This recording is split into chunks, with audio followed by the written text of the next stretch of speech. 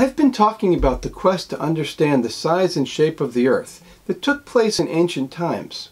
I'm not the first person to look at this work and be led to the case much later in time of Columbus, and to ask, what did he know of this work? And how did it influence his ideas about voyaging to the Indies? Frankly, there are entire books on the subject, but let's talk about a few issues. First, it hardly needs to be said that Columbus was not seeking to prove that the Earth was round. Columbus's proposal for his voyage was rejected by the Portuguese and Milanese crowns, not because they believed the Earth was flat.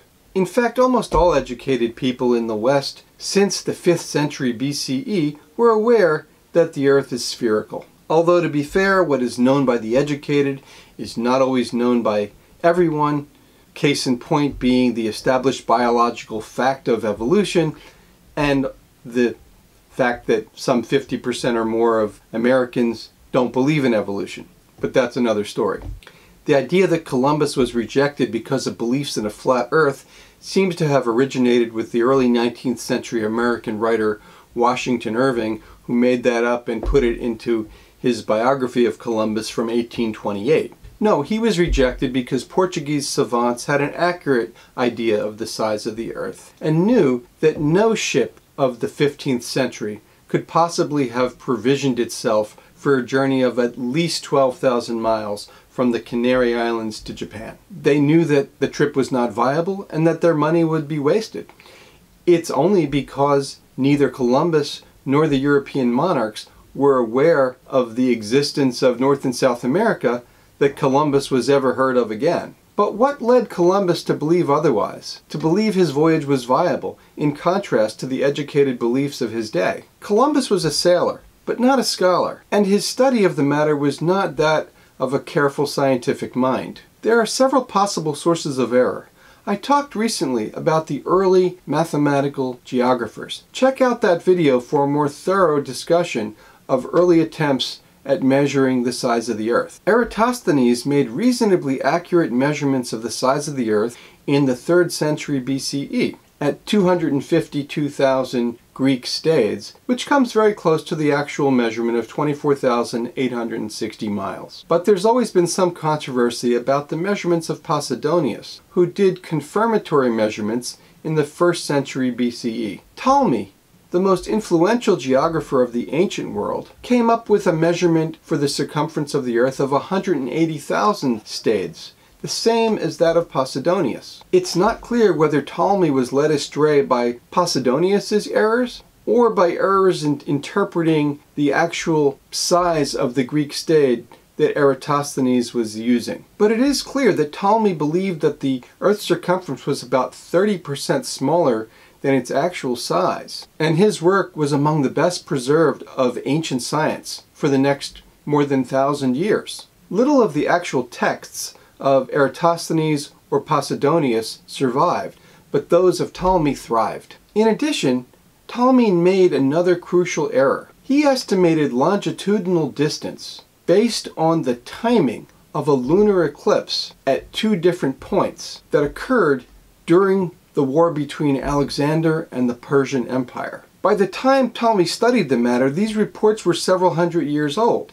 The eclipse began at 8 p.m. in Gaugamela in Persia and at 5 p.m.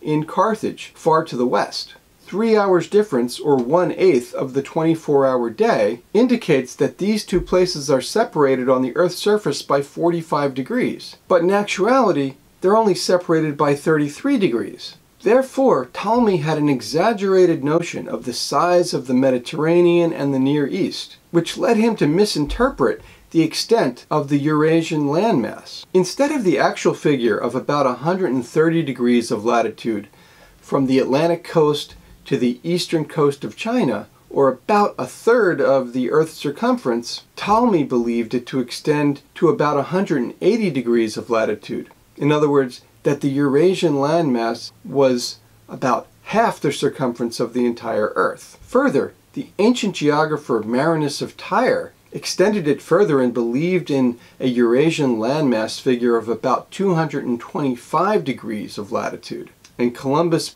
seems to have favored Marinus's figure. These errors had long been corrected by the time of Columbus. I discussed the work of the 11th century mathematician and geographer Al-Biruni in a previous video, and he also recalculated latitude, coming up with a reasonably accurate estimate of the extent of the Eurasian landmass. He even suggested that additional continents might be found one day in the vastness of the Earth's oceans. Columbus was also misled by the reports of Marco Polo of the islands of Japan, which he called Japangu. Marco Polo had an exaggerated view of the size and the position of Japan, extending the Asian lands even further to the east and closer to Europe.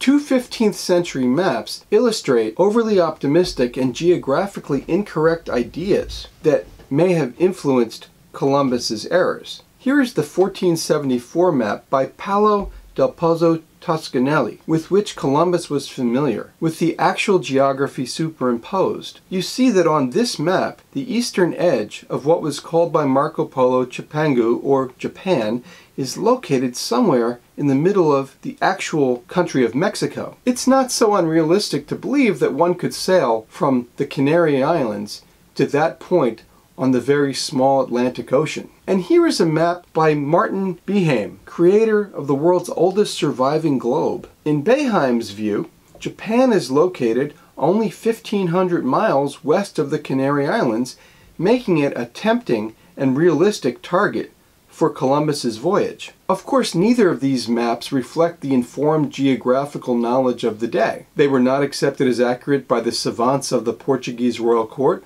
or even by Ferdinand and Isabella, who took a chance on Columbus despite the cautions of their scientific advisors. Which leads to an interesting question. These facts were put before Columbus when he argued his case. Why was he not persuaded by the evidence? Perhaps he possessed a rock-solid conviction of his point of view. He was right, and others were misguided.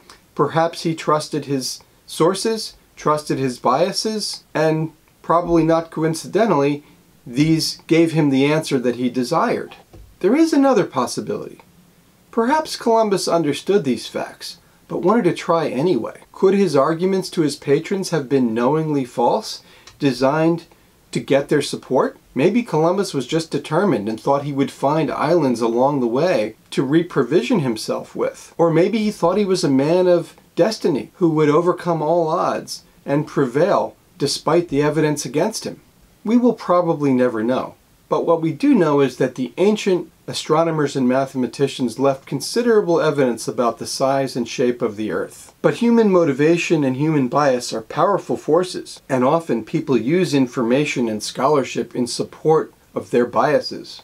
In the case of Columbus, he was lucky. He wasn't forced to pay a price for his biases by the sheer fortune that the New World existed, and he ran into the Caribbean islands east of the mainland. Others would have followed if Columbus had become convinced of his errors and cancelled his voyages. It was actually the British explorer John Cabot who discovered the North American coast 5 short years later in 1497. But Columbus's determination to stick to his errors made him one of the most influential, if misinformed, people of his day. Be sure to subscribe. You can follow my Instagram, and thanks a lot for watching.